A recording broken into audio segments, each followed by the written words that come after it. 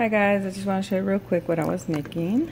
I was making chicken homemade soup for my son, Peter. Because I could tell he's been sick. He's doing a little better today. Makes Mama real happy. And there it is. Yum, yum, yum. So I know he'll appreciate this. Mama's homemade chicken soup is delicious. All these vegetables and the soup will do him good. And then I'm making corn on the cob. That's fresh corn. I peeled all the skin off and everything, and it's going to be super sweet and delicious. So I just want to share this with you guys really quick. Thank you so much for watching. Until the next time, guys. Bye.